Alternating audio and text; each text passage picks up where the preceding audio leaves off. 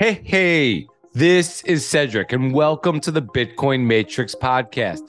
This episode is brought to you by River, the financial institution built for all time. With 100% full reserve custody and zero fees on recurring orders, River allows you to buy and mine Bitcoin with ease. Build your Bitcoin mining fleet today with River. Plus, River offers unparalleled service and functionality, including tax optimization, entity accounts, inheritance planning, and instant buy volume.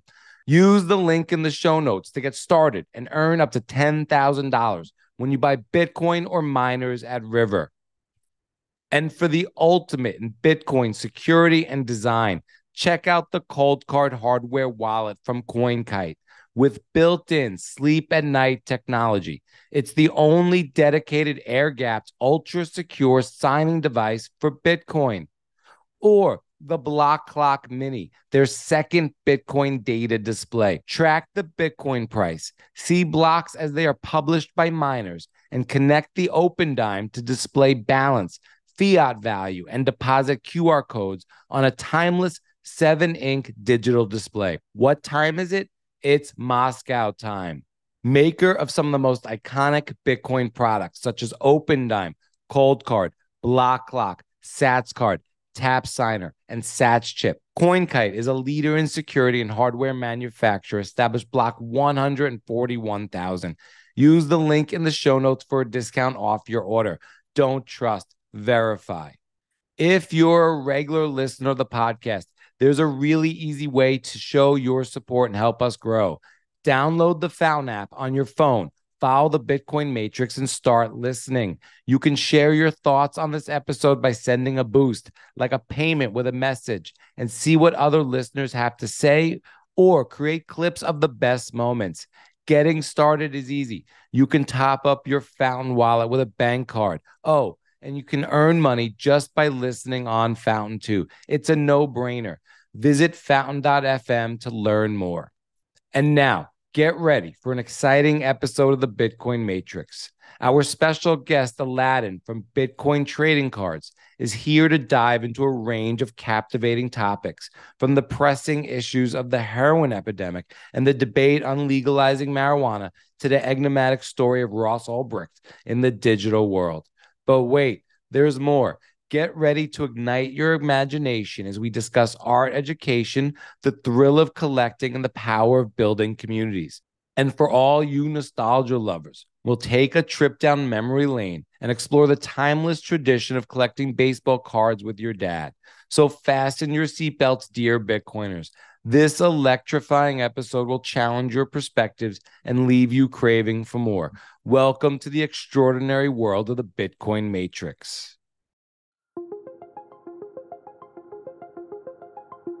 What is real?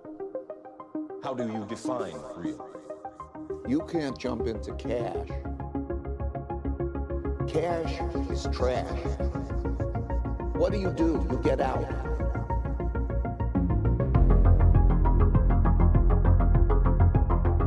Alladan is the founder of Bitcoin Trading Cards, Bitcoin Life Raft, a father of three, an entrepreneur, artist who believes in freedom for all and wants to do this all for the kids. Alladan, welcome to the Bitcoin Matrix podcast. How are you? Doing great. Thank you for having me, Cedric. I'm super Yeah, excited to be here with you. I'm really excited to chat. We've gotten to talk once before in real life down in Miami. That was exciting. I've never seen so much commotion around a booth or a table, as sort of a convention. And the buzz was just phenomenal. I came by a few times. There were always people there. We'll get into what you had on the table, but we've been kind of going back and forth a little bit on Twitter for like almost maybe 9 months, maybe 6 months. But even before that, Adam Meister put us kind of linked us together.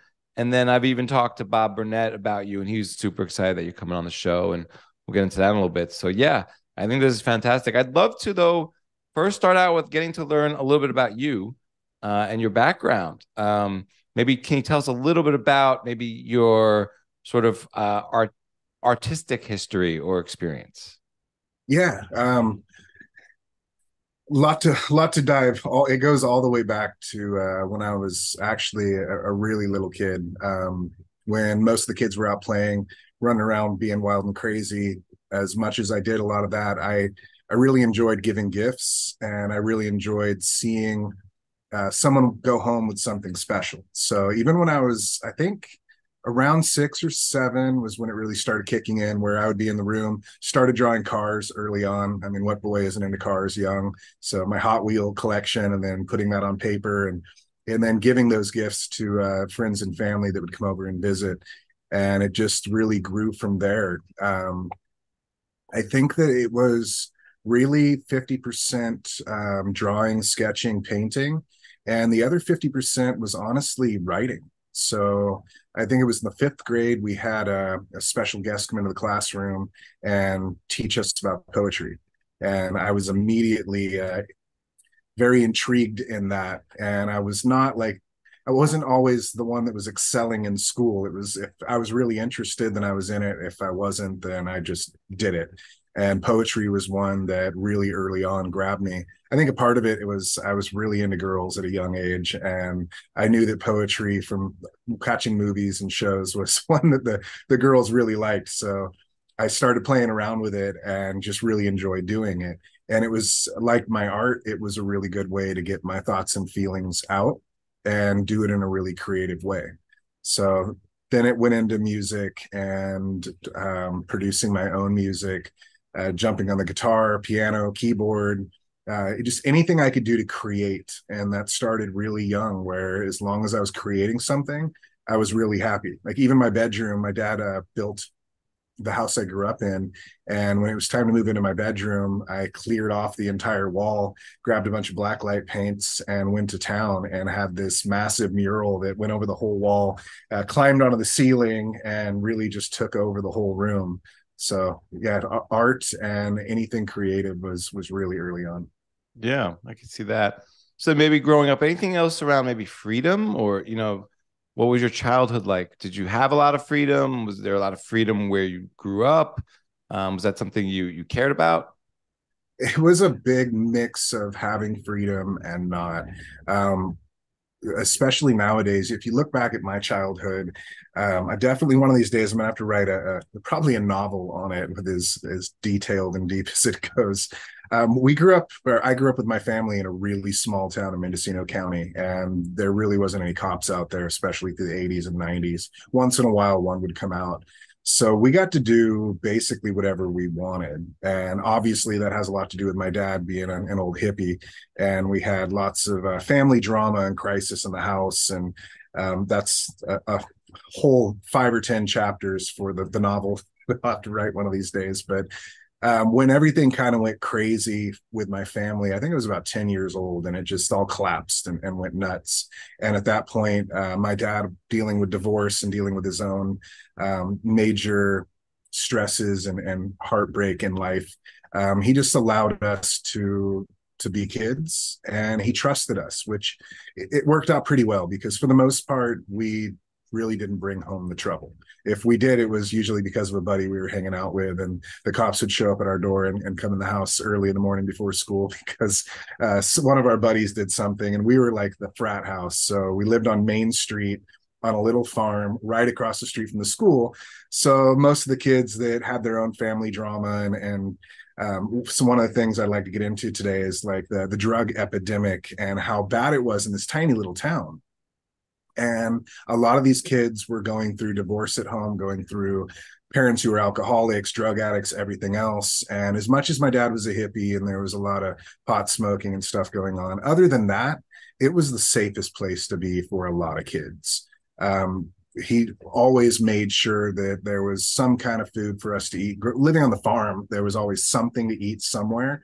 So you could go out and pick it off the tree, or the chickens always had eggs. But lots of friends hung out at our house, and there were many times where our friends would get in trouble and the cops would show up specifically because they're looking for one of our friends.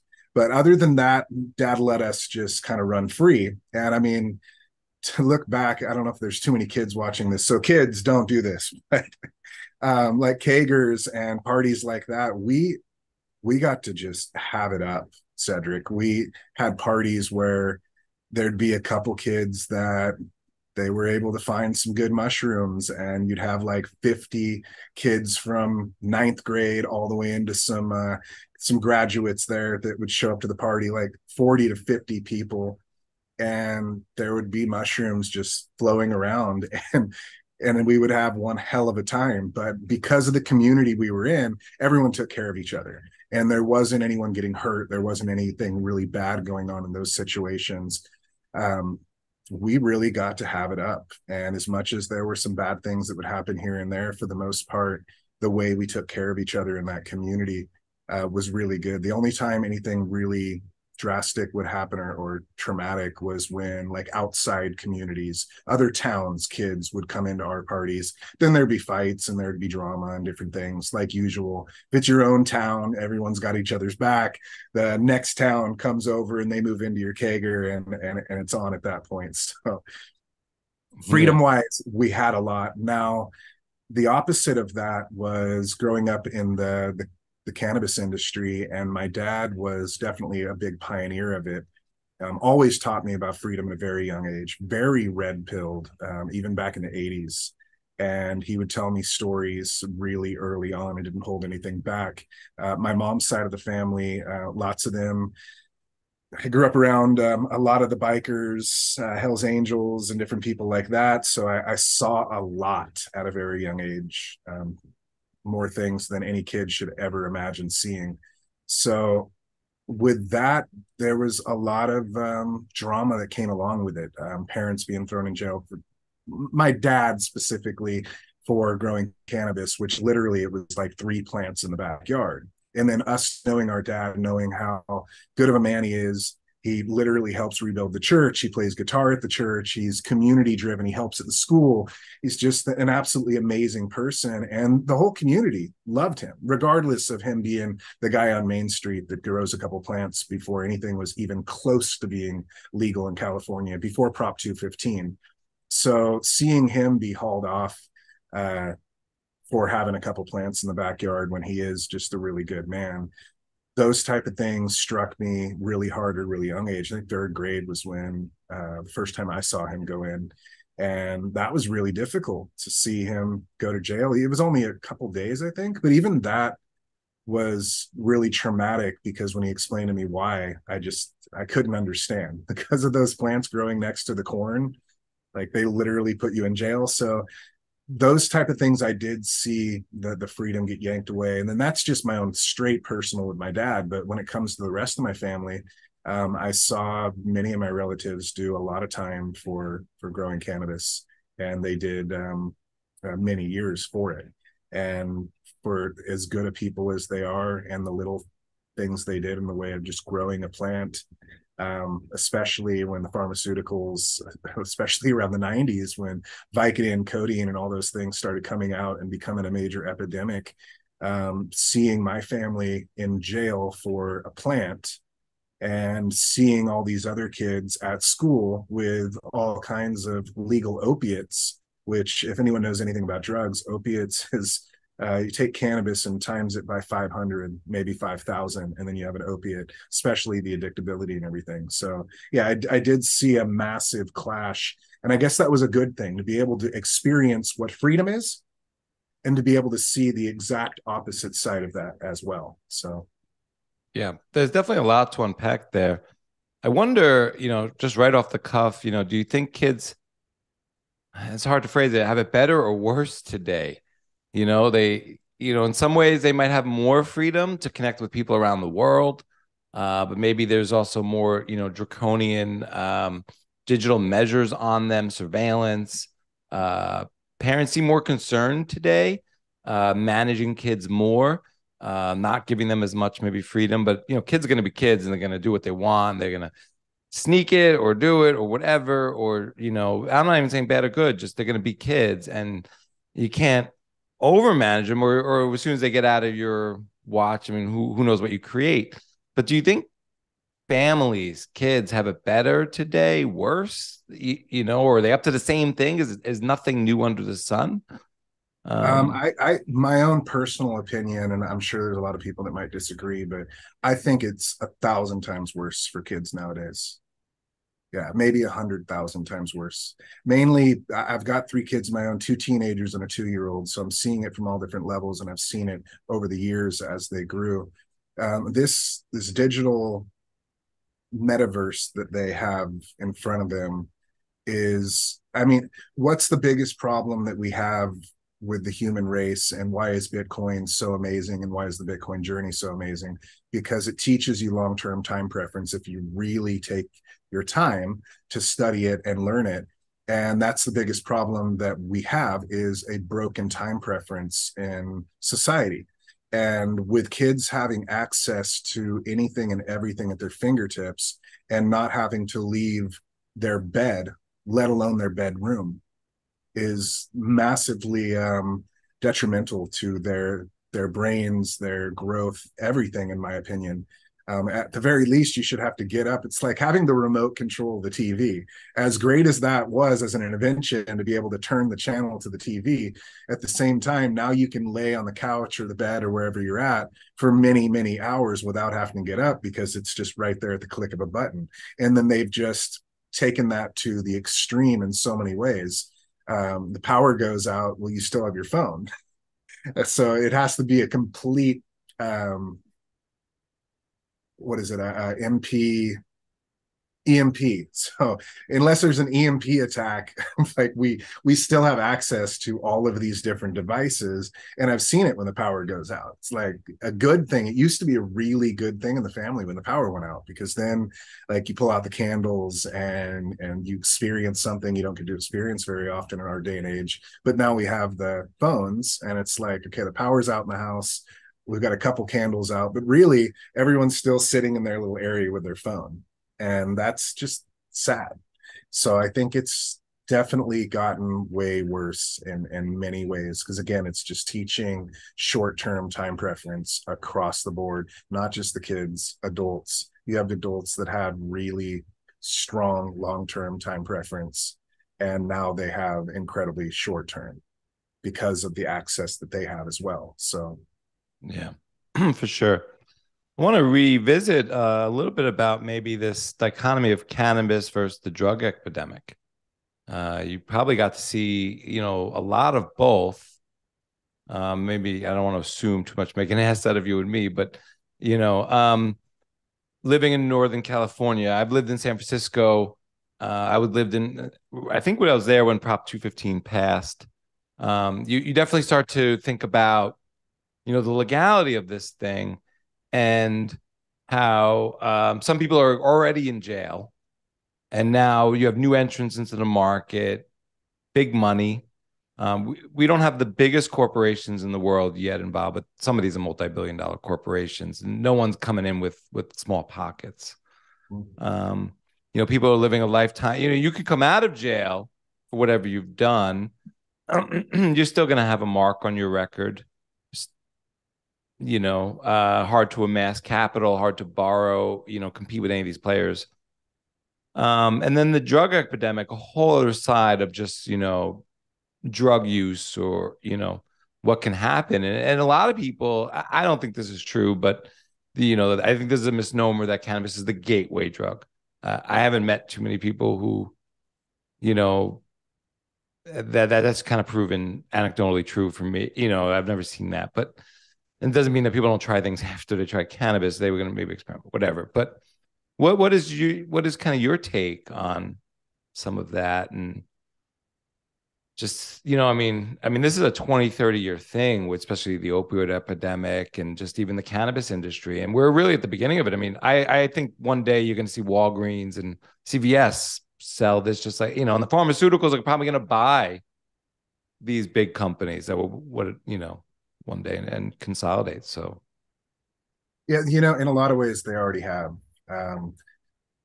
So I was going to Prop 215 meetings before Prop 215. I think I was like 11, 12 years old when I started going to these, with my dad and a lady, Kathy Henry, who was dubbed the hemp lady. She drove around with this truck, promoting legal cannabis back in the early 90s.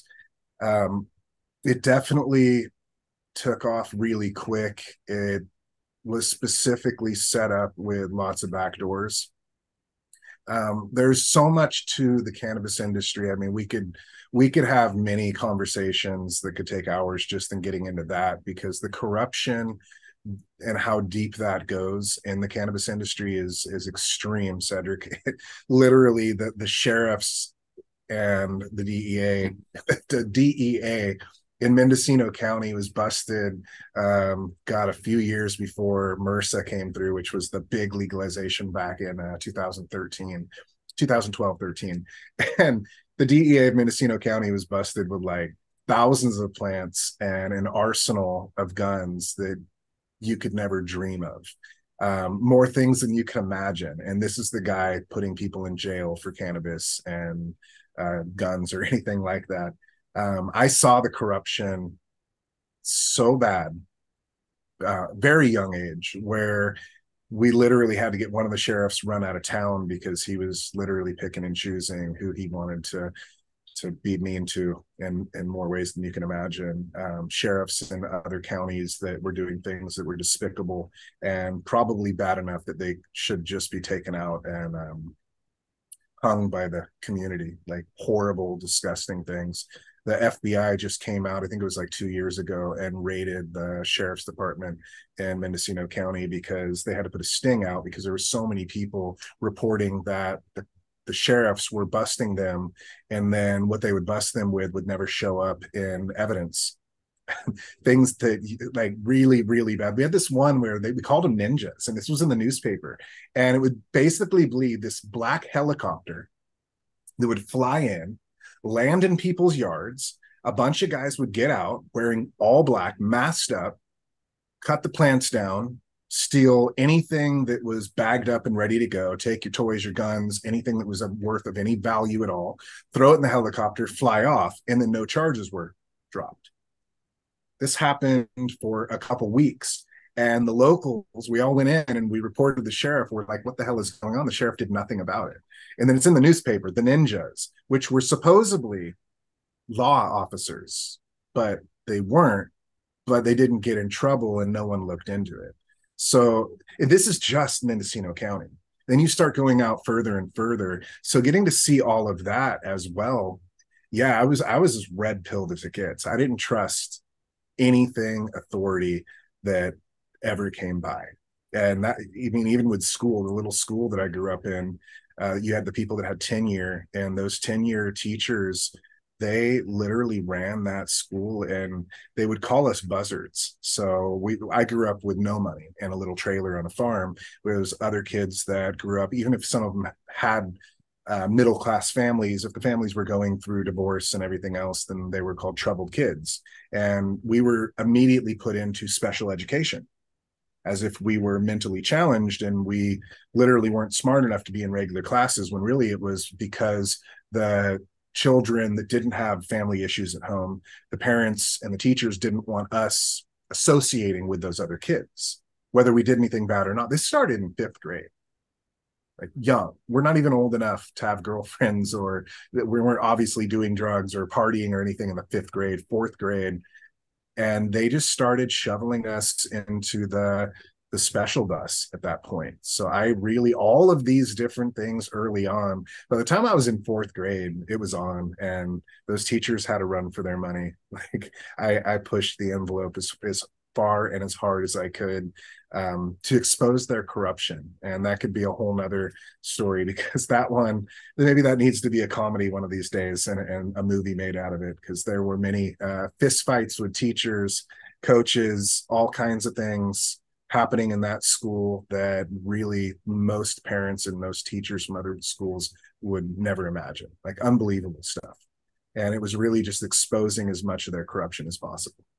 Because you can't expose cop, they got you, but you can expose a teacher. So yeah, it's always fun to mess with teachers, but not educational advice for the kids. But it's not a kid show. But it's interesting, as marijuana became legal, you kind of have this paradox of going from just a pure black market to now you have a white market and a black market. And California being a pioneer, I mean, a lot of states experienced, I'm sure a lot of goods fell off the truck in California. gotten written off by the corporations and ended up in other states on the black market. And instead of decriminalizing something, you kind of create a whole legalized industry. You tax the shit out of it.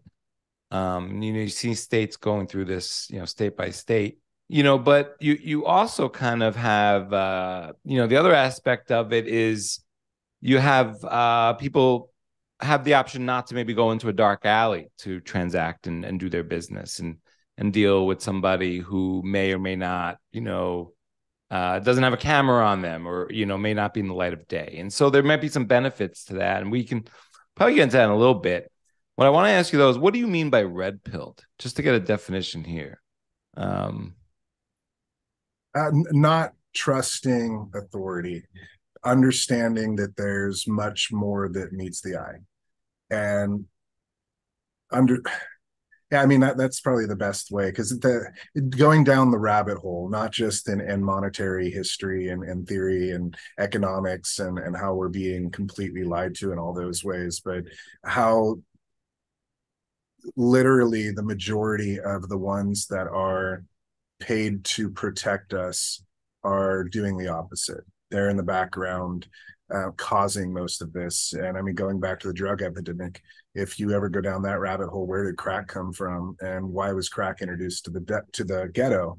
And so many, the opiate epidemic and the Sacklers, and how did the Sacklers get away with kicking opiates out to children? And I mean, so my daughter has period cramps and now she should be on opiates.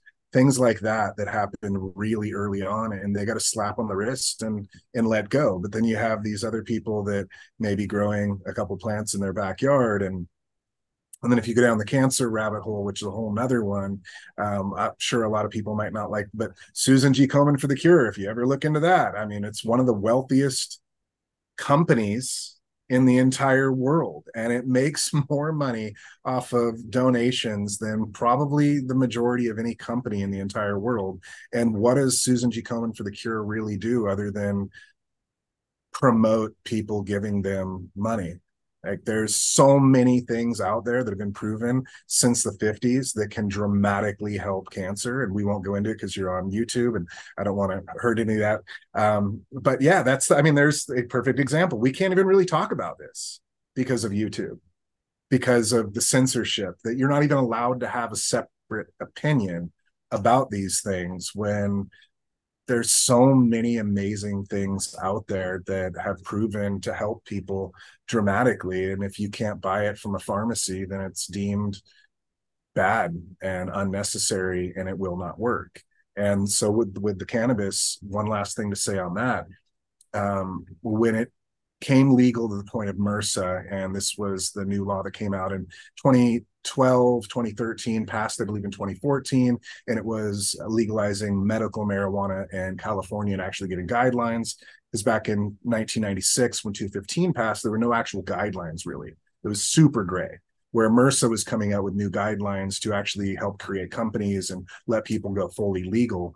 And I was actually, at the time, I had a clothing store and a little classic car dealership, and I'd completely left all of that and started my own journey onto something completely new. And when those laws came into effect, I had a lobbyist friend reach out to me and let me know, and I dropped everything because I knew that all of these mom and pops I grew up with, if they did not have something that could help them figure out these legal hoops they were going to have to jump through, they would be crushed.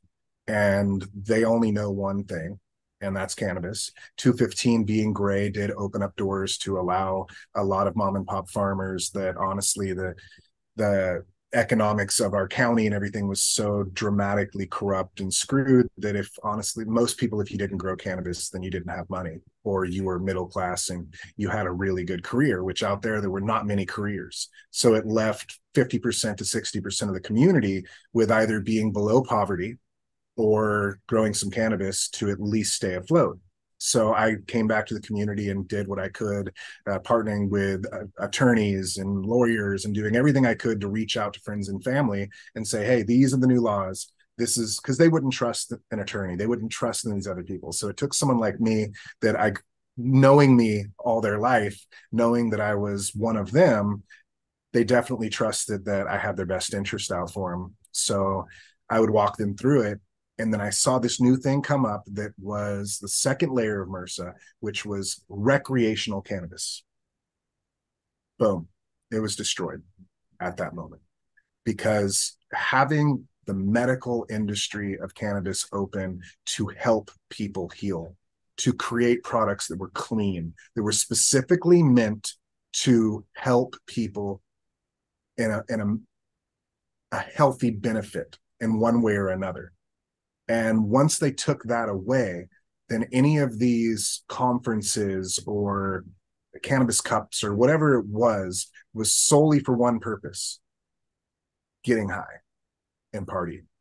And I went to a couple of them. And when I did, I looked around me and said, this has nothing to do with helping anybody. This is everything to do with all of you guys buying your shit coins, which was basically in reference to starting a quick little cannabis company and trying to make as much money on this wave as they possibly could, and not caring one little bit about helping anyone out. When you grow cannabis, the roots go down into the soil and it soaks up all of the bad elements in the soil. And you can actually clean the soil by growing cannabis. So they do it in China. They go and put hemp throughout all these fields that are full of heavy metals and toxins in the soil. And the hemp plants will absorb that. And after a few years of growing hemp in acres and acres, you can go back to that soil and it's now fertile. And most of those heavy metals and chemicals have been withdrawn from the ground, and you can throw that away and you have new soil. But a lot of these, if not almost every single one of these growers that were growing supposedly for medical, were using toxins and chemicals to grow their plant big and hardy and make it look gorgeous. And they're like, I have the biggest plant ever, and they're bragging about it, when the only reason they have a plant that big is because they fed it a bunch of toxic garbage. So they were doing the opposite. Honestly, their cannabis, no matter how you took it, was like 10 times worse than tobacco. So once I started seeing all that, I said, I got to get out of this. And that's when I found Bitcoin, thank God, because at that point I was losing my mind, going, that the one thing I really thought was going to be a big benefit to the human race, they corrupted it to the way, in a way that allowed not the corporations to have to corrupt it, but the mom and pops jumped on board and they corrupted themselves and they destroyed it from the inside out. And you can see that in relation with Bitcoin, in relation with everything. I mean, Bitcoin, the cannabis culture and what happened is literally just a small example of what's happening in so many other industries and so many other facets of humanity. And it just shows how quick people are willing to, I'm not going to say sell their soul, but in a way, sell their soul for their monetary benefit or more followers or whatever the hell you're going to get out of growing a 20-foot plant or 2-foot colas and having the biggest plants out there. It was a really sad time in my life, honestly. Wow. I mean, there's a lot there, and I want to touch on a few of these things. So, yeah, I mean, one thing I've seen in the data is wherever cannabis was legalized or more allowed, other sort of prescription usage would decrease. And so, I think pharmaceutical companies were, huge lobbyists against sort of medical and recreational marijuana. I've seen, the cannabis industry from different perspectives. As a corporate accounting and finance consultant, I've consulted for for one of the largest public cannabis companies in the world, and it was interesting seeing their cost accounting, and what the markup has to be beyond what they're growing it for. Let's say an eighth of marijuana costs $1.50 to grow, and it sells for what, $60 in a medical or recreational usage dispensary with maybe 30% tax on top of that. And there's and this happens in the alcohol industry. Oh, yeah. And there's sort of, anecdotally, if like a liter of vodka was $1.75, I mean, we might have more societal problems from alcohol, but alcohol would be appropriately priced, and there wouldn't be as much extortion along the way or rent seeking. Neither here nor there. But so, and I've also consulted for some of the largest pharmaceutical companies in the world. And, after looking at the prices for what it costs to grow, I started to legally grow in Illinois when I could. And what I think you're also getting at here, though, which is, I think, really something that's not discussed.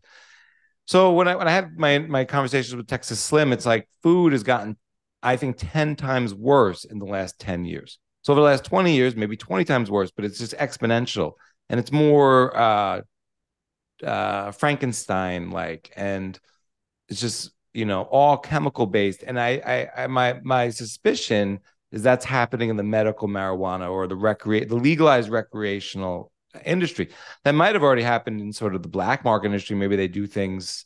I used to always hear in high school they're spraying it with Windex, things like that. I don't know if it's true or not true, but I'm sure they did things to sort of increase grow, whatever. But you mentioned this, so these high times, these festivals where everyone's going for the biggest, baddest bud, the most THC, whatever, to all these specs. And that's not about helping the user or the patient, but about the picture and the notoriety, and then therefore the marketing and the shitcoinery, the money printing you can do when you have that behind you. So yeah, I mean, it's very interesting where that's all going. I want to dovetail a little bit here. Were you into collecting cards when you were a kid? Did your dad collect baseball cards or hockey cards or something? I don't know if my dad, up until Bitcoin trading cards, I don't think he ever collected a card in his life. So it was one of my buddies that was my neighbor, like 2 or 3 doors down, and his dad was a major collector. And I think I was first grade when I would go over to his house, and he'd pull this cardboard box out from under the bed and just packed with every card you can imagine in there. Mickey Mantles. I mean, this guy had the collection of all collections. And that was where I first started sparking into it. And then being able to, it was really, I think the first cards that I got was a friend of my dad's who was collecting Marvel Comics cards. And I love comic books. So when I seen his stash of Marvel comic cards, that really fired me up, because baseball cards, I was always into sports, always played sports from a really young age, but those were cool. But when I saw Marvel cards and I saw the artwork on these cards, that's where I really got fired up, because I could just stare at those for hours and hours. And then they really did a good way of making the Marvel superhero chicks look absolutely gorgeous in those cards. So I like that even more, and really got into those cards, collecting baseball cards, football cards. Those are the 2 sports I played. So I was most into that.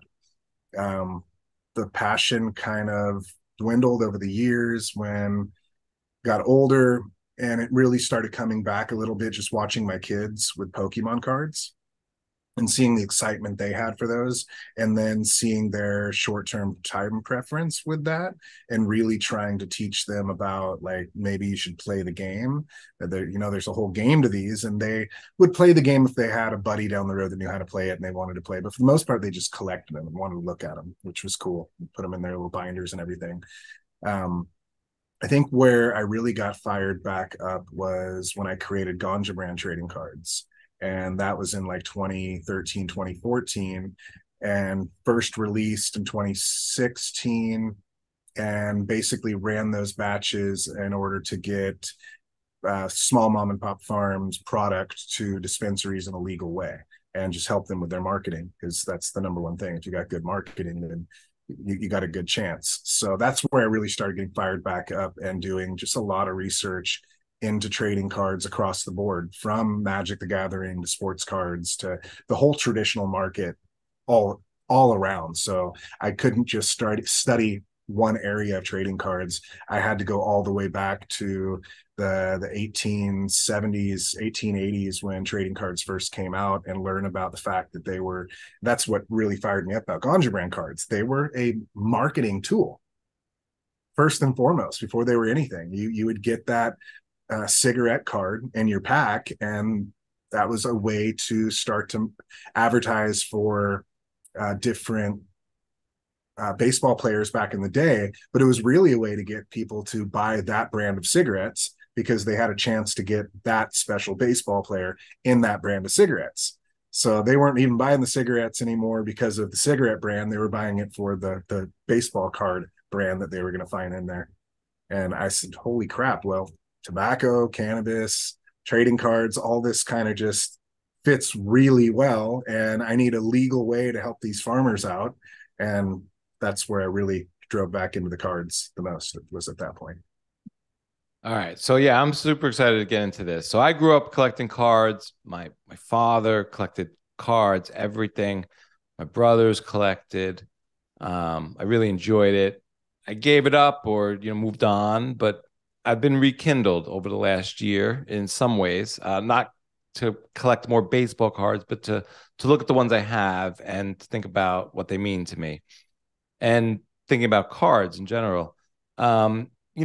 Touching a little bit more on the cannabis. So one of my favorite podcast episodes was when Jack Mallers, his dad, and Bitcoin Mom were on What Bitcoin Did with Peter McCormick. And they talked a lot about, because Jack's dad was, legendary in the commodities market in Chicago. And they moved to Denver or Colorado, wherever, to retire. And they ended up getting into the cannabis industry.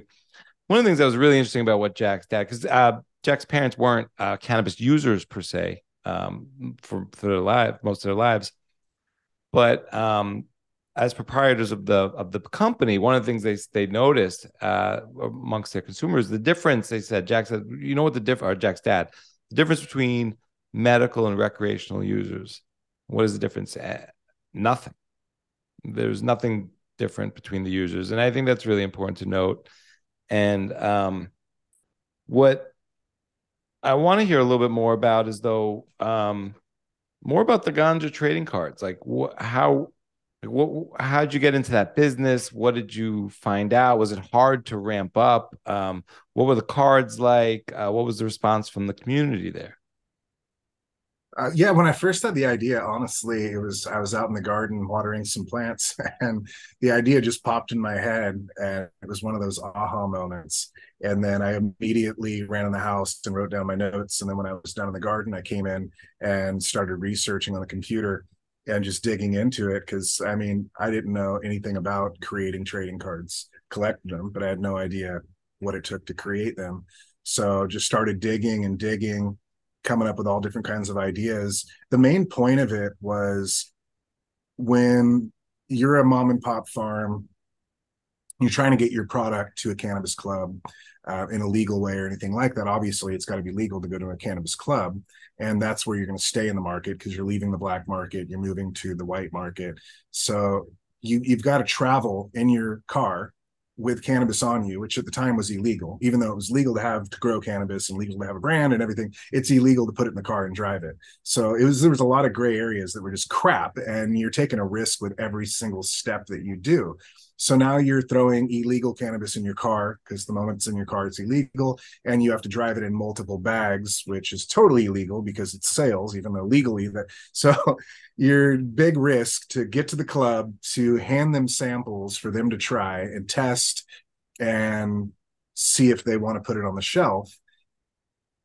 And you got to give it to them. And then you're going to have to give it to another club and another club and another club. And you have to make all these samples, and you're giving out a lot of your product to all of these clubs. And you're spending days and days traveling from club to club, taking a massive legal risk every time you do it. A lot of these mom and pop farmers were moms and pops. They were literally parents.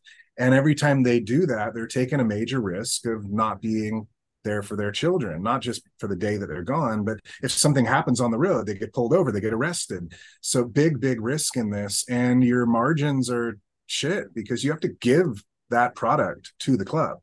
And I know a lot of these club owners, and a lot of them were literally like making some decent money, not a whole lot, but they were making decent money on just collecting samples because it's free samples. And when the price was still good, if you could collect 10 different farm samples in one day, and each farm is giving you 2 ounces, there's a pound and a half a day that you're collecting for free every single day coming in. That's a decent little margin to be able to play around with. So these cards were specifically so that you could take, okay, I grew 5 different strains. This is the elevation I grew it at. This is the year it was grown. This is the phenotype. Here's the test results from the lab. So I would get it tested at the lab. I would have the actual test results from that particular strain they grew that year. Everything dated, everything like really in a fun way. You'd have a picture of the nug growing live on the plant, because when you're seeing it in person, it's obviously dried and cured, but a lot of people don't get to see that wet live bud on the plant. And that's when it's the most beautiful. So integrating all that into the card, then you have the high, the taste, the smell, all those different things, so that you really just wanted to try it. And then I'd put them in the packs and they would go in the box, and it was really professionally done. And then these farms could literally drop ship their samples without ever having to leave their house. They could call the UPS guy, they could call the USPS and have them pick up boxes. And for $50 a box, $100 a box at the very most, they could drop ship these cards all over California, to clubs all over California, to cannabis cups, to conventions, to you name it, and really get their brand out there in a way that these big corporate guys, I mean, they're not stoners. They're not like old school hippies. They don't have that creativity in them. So I knew this was something that really needed to come from the original hippie crowd. And it did really well. People loved them. All the naysayers, when I showed up with that pack in their hand and they ripped wax, and these are people that never ripped wax, probably haven't ripped wax since they were young teens, like 12, 13 when they were into it. And they loved it. And they did really well. But again, at the same time, by the time I finally got it out, because it took me about 2 years of planning and working to get them out, I was over it at that point. The passion had left me. The industry had just left me really devastated. And like you said, there's no difference between a medical user and a recreational user, but there's a major difference between a medical grower and a recreational grower. That's the biggest problem that I saw. So it wasn't about teaching people the benefits of cannabis. It was just how high can you get? And that it just saddened me, because I was in it for the fact that this is a life-changing medicine. And the more that I saw the corporate takeover, the more that I saw the corporate younger, like you had a guy in the Bay Area that I'm not even going to mention his name, but I'm sure a lot of people know who I'm talking about. He literally was just a trust fund baby, and he wanted to throw his money at something that would go really well.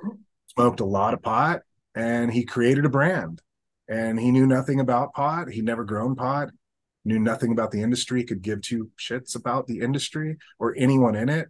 And because he had the money and he had the backing in the Bay Area with people that were willing to promote him and make t-shirts and really get him out there, now he's one of the biggest brands in cannabis, and everyone's like, this is the OG. Oh, it's not in any way. And it's just that those were the type of things that just devastated me. And that's when I really started looking at the general public going, if we can't out market these bigger guys, then obviously they're going to go with what's marketed the best. It's Gucci, it's Prada, you can't compete. So as much as I had a lot of plans and I had a lot of really really fun things going, it was time to pick my family up and leave. And again, thank God at that point, I was really discovering Bitcoin, and it's like, dude, it's a no-brainer. And I never thought I would leave and just get up and walk away from it all. But Bitcoin to me was such an aha moment when my wife said, I found somebody, because she does hair, that is willing to, like, they're moving out of their house and we can move into this place, and it's a great deal and it's a great opportunity. And I was like, I think that day I said, let's pack it up, let's go. And we sold the majority of what we had there, sold the property and packed it up and moved. And then, so what was your Bitcoin journey like then? We kind of glossed over it a little bit there. I mean, how'd you come across it? what'd you think at first? And yeah, I mean, it inspired you to move. So, how'd that ramp up so quickly? So, like many people that I've heard and talked to in Bitcoin, heard about Bitcoin in 2012, and some guy had hundreds of Bitcoin. He was going to trade me for a pound of weed. And of course, I'm like, what the hell is that crap? And he didn't explain it right at the time or anything close to it. So obviously, I passed on that. And one of those, like many people have that story, but 2016, a good buddy of mine just started talking to me about it. And around the same time, my back had started going out for the first time. And I went to this chiropractor, and the chiropractor started talking about it. And he goes, "Hey, have you ever heard of this Bitcoin, this Litecoin?" Like, no, I never. I think I have, but no, tell me about it. So he started getting into it. He didn't know much other than number go up, really. But I was really intrigued. And at the time, I really didn't have much money because everything was going to the business, but I was highly intrigued. Obviously, I think the number go up was the first thing for me, because not knowing anything else about it, I heard his gains that he was making, and it's something I got to look into. So I started digging. And I think Tone Vase was one of the first podcasts I watched. And there was a couple other Red Pill podcasts that I watched, and I was hooked within the first episode, because what they started talking about was bringing the power back to the people. And for the first time, having a money that was the people's money, that could not be inflated, that could not be controlled by the government. So I was immediately like, this is something that gives us the power back. And I started diving into every podcast I could watch. And at the same time, I went red pill deep. This was like 2016. So obviously the Trump and Hillary elections going on and all these different things. And I'm not a politics guy, but I am a pay attention guy. And I'm paying attention to what's going on. I'm hearing these stories. This Bitcoin rabbit hole brought me to this rabbit hole, brought me to this rabbit hole. I'd read The Creature from Jekyll Island many years earlier. So I reread The Creature from Jekyll Island, started diving deep into like the FICO credit score and how that crap works, and all of these different elements that revolve around the monetary system. I was so hooked, Cedric. I literally, I used to listen to music all the time in the car, and I traveled a lot. I no longer listen to music in the car. I listen to podcasts. To this day, I rarely, and being a musician myself, not listening to music, but once in a great while is really strange. When I hear music, I'm like, oh yeah. But I'm so into learning and just soaking up as much as I can all of this missing information that so many of us are like lacking.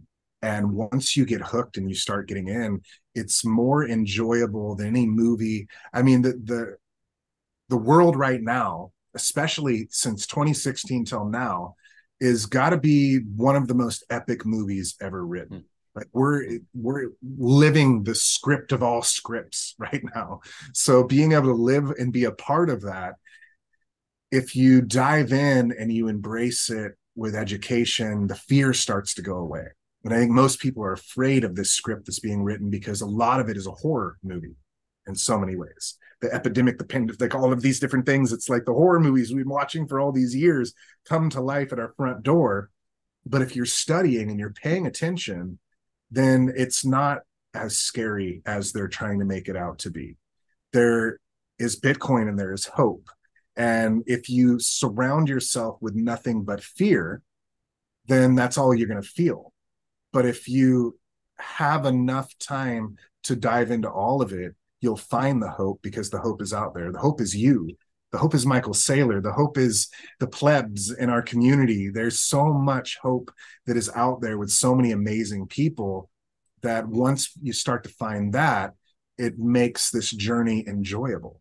And it really gives me inspiration like nothing I've ever experienced in my life. Feeling that, wow, I actually know a lot. And that's a very attractive thing for human beings to know something, to know the secrets. And it's the secrets of life we're looking for. You don't have to know the secret of life, but every little secret of life that you learn is empowering and beautiful.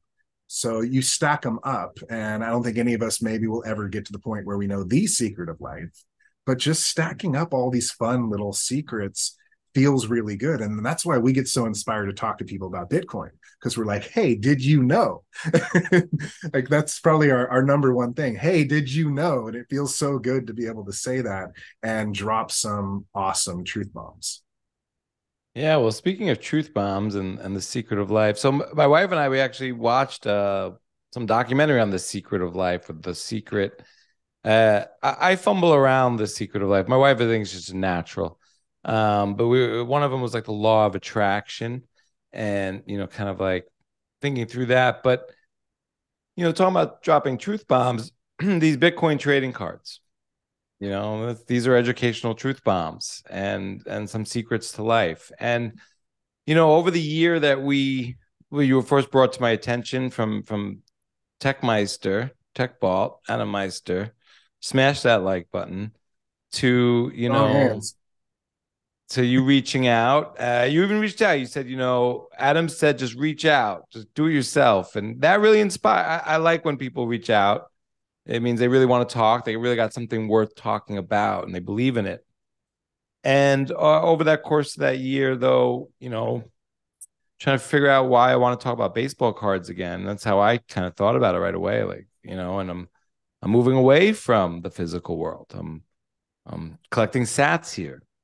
Why are you trying to get me to collect, my baseball cards? But I moved to Florida to spend time with my dad, but he died after I got to Florida a few weeks after I got here. But around that time, he gave me a Michael Jordan rookie card, and then I went in the garage and I found all the baseball cards that I had collected, that I kept, that he had either given me or I got on my own. Most of them he gave me, my favorite ones, and they were in his garage. He was holding them for me, and so I whipped those out, and then you sent me a couple of packs of Bitcoin trading cards, and that's what lit the fire in a lot of ways. I'm looking at these cards now. I mean, they're stunning. This is the Zimbabwe. What is this? The $1 trillion bill. This one's awesome, and one of my favorite ones, the 21 million, because I just think that's the most important thing about Bitcoin. The white paper, creature from Jekyll Island. These are really cool, and I started holding these and thinking about the physical implications. I started thinking about my Michael Jordan rookie card. But oddly enough, my father also gave my other brother, and I have a couple brothers, but a Wayne Gretzky rookie card. And he started trying to figure out what to do with it. And that kind of just brought up a lot of things about Bitcoin. Scarcity. These are things I learned as a kid with these, trading cards. I want this one, you got that one. How easy is this one to get? I rip up these packs. I remember when you sent me the packs, I sat there. It felt like an eternity, but I was like, I shouldn't open these. I shouldn't open these. I really know I shouldn't open. I'm going to open them. I'm going to open one. Okay. And then you want to rip them all. And they're so exciting. And it's like kind of driving the car off the lot. Like, you lost 30% in value. Well, maybe you pull the rare card and you gain some value, and you get the thrill, but you want to see what you have. And then, my brother went through the exercise of trying to sell this valuable card and found out it wasn't even real. And that's a whole rabbit hole. You go through this grading process. They got to verify your card, validate it. Mm-hmm. I think this whole thing's insane. Like, whoa, I'm going to send in my $1 million card to you, and I'm going to trust you to send it back to me when you find out that it's the $1 million card I stipulate. Like, come on. Like, you're not going to send me the $500,000 card back or the $70,000 card back, and then you find out your card's not real or something. Wow, why isn't it real? How do you know? Well, we can't tell you. We're not going to let you know. We're not going to tell the counterfeiters how we figured it out, but we're not counterfeiters. You could track down a off-duty FBI agent who might explain to you that your card is tops, but it's printed on Fleer paper.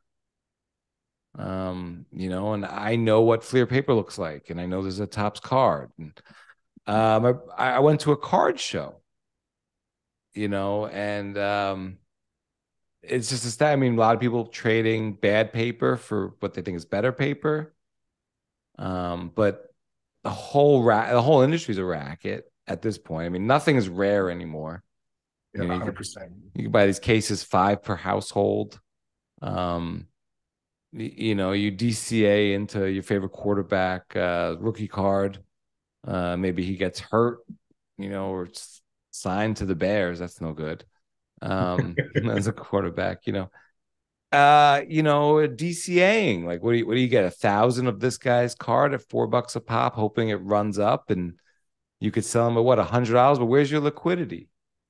But at the same time, man, I love my Bitcoin trading cards.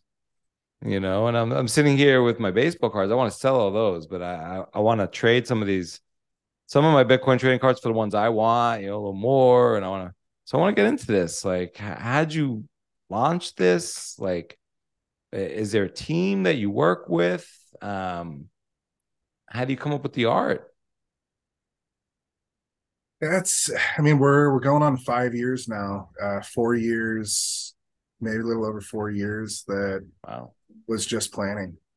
2017. So when I first got into Bitcoin, I was flat broke, moved my family, and just from the sale of my house, had enough money to keep us afloat until I figured something else out.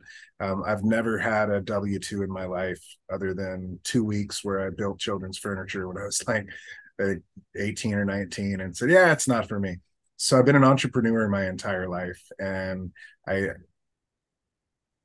can't see myself working for anybody else, because if I can't be creative, then I can't be happy. And if I'm not happy, what's the point?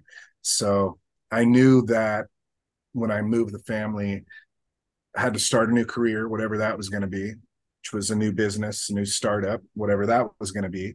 Really enjoyed the trading cards, really enjoyed proving everyone wrong, which that's what the cannabis cards really did. But I said, I want to just work in Bitcoin, whatever I do, because from a very young age, my ultimate desire was I want to do something that's going to help change the world. So one of these days I might kick out some of my music and get it out there on YouTube or something. You could tell in my music and my poetry, my ultimate goal, my ultimate purpose in life was to do something that would help benefit the world. And even music I was writing and poetry I was writing in the 7th grade, 8th grade, when I really started writing almost every single day.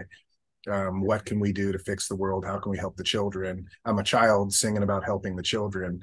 And when I found Bitcoin, it was like, this is the one thing that could potentially be the catalyst to help change the world in a better way. So obviously, if there's anything I could do, it's this. I thought it was going to be music because I was blind when I was younger, thinking that musicians were the ones that were helping to change the world, because my dad loved the Beatles and Hendrix and all the good stuff back in the day. But then you start finding out secrets and rabbit holes about all those guys. Like, oh, well, I guess they're not big of heroes or anything like that either. I want to do a show on that one day. Yeah, those go deep. Bob Dylan literally sings about selling his soul to the devil. Not getting all